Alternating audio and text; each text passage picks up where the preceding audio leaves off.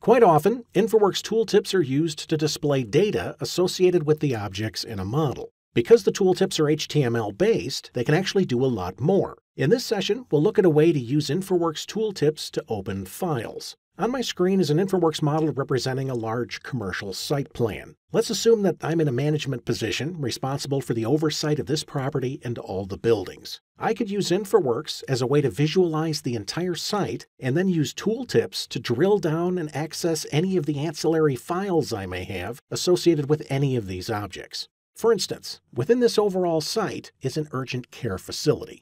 This building was designed using Revit.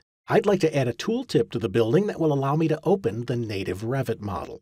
To do that, I'll select the building, and then I'll right-click and choose Properties. In the Properties dialog box, I'll click in the Tooltip field, and then I'll select the ellipsis button. I'll select the HTML tab, and right here is where I can add my tooltip. Now, what would that tooltip look like? On screen, we can see an example of the HTML syntax used to open a file. All I need is the file name and path and a description for the hyperlink. As a side note, if you're interested in using this text string, I'll add it to the video description so you can easily copy and paste it to your computer. Let's use this text string to create a custom tooltip. I'll start by opening Windows Explorer, and from here I'll navigate to the directory containing the Revit model. Once there, I'll click in the URL field and copy the file path to my clipboard. I will then bring up Notepad, where I have the original text string. I'm going to hit Enter a couple times to give myself some room, and then I'll right-click and choose Paste, because I need to edit this text a little bit. One thing I'm going to do is convert these from backslashes to forward slashes. And this very first one, I'm going to replace with 2. Then I'll put a forward slash at the end, and then I'll add the file name. Back in Windows Explorer, I'll click on the file name twice to get access to the text. I will then drag across this. I'll right-click and copy. I'll come back to Notepad. I'll right-click and paste. This is all I need for the file path and name.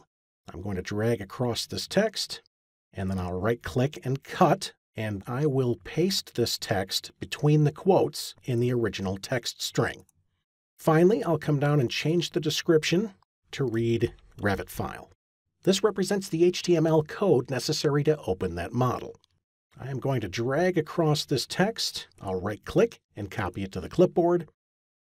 I will then return to InfraWorks, and on the HTML tab, I'm going to right-click and choose Paste. If I click the Visual tab, we can see a preview of what that tooltip will look like. This looks good. I'll click OK, and then I'll come up and click Update to update the InfraWorks model. I will then click to close the properties, and I'll press Escape to deselect the building. Now, if I hover my cursor over the building, I'll get access to a tooltip that, when clicked, opens the original Revit model. Once the model opens in Revit, I can zoom in and orbit around.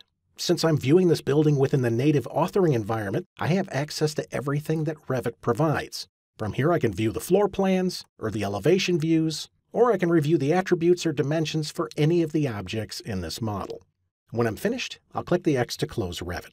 Now, it's important to note that I used Revit in this case, but I could have used this technique to open any file. This could just as easily have been a Navisworks file, or a Civil 3D model, or a Microsoft Word document. Let's take this concept one more step. Maybe I'd also like to add a hyperlink to some documentation associated with this building. I'm going to bring back Windows Explorer and Notepad. I'd like to create a hyperlink to this standards manual. Since these files are in the same folder, this original tooltip text will remain pretty much the same. In fact, it's already highlighted. I'm going to right-click on it and choose Copy. And then I'd like to add a carriage return. I'll do that by typing the less than symbol, BR, and the greater than symbol to create a break. And then I will right-click and paste the original tooltip. Now we can simply swap out the file name.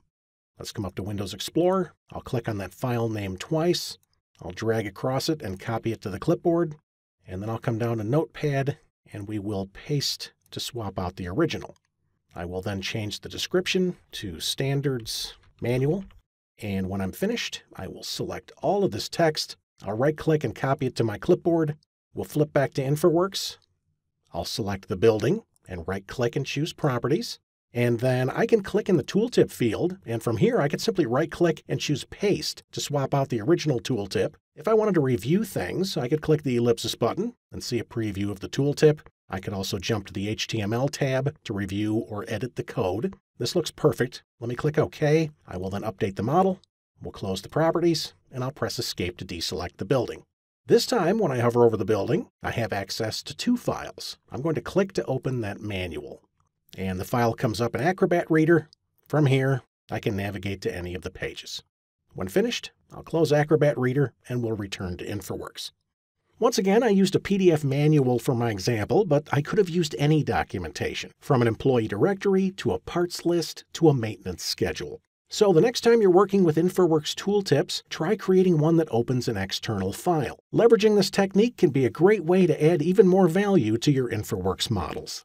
Would you like to explore other Autodesk infrastructure ideas and workflows? If so, please visit the Civil Immersion blog by scanning the QR code or by following the URL listed below.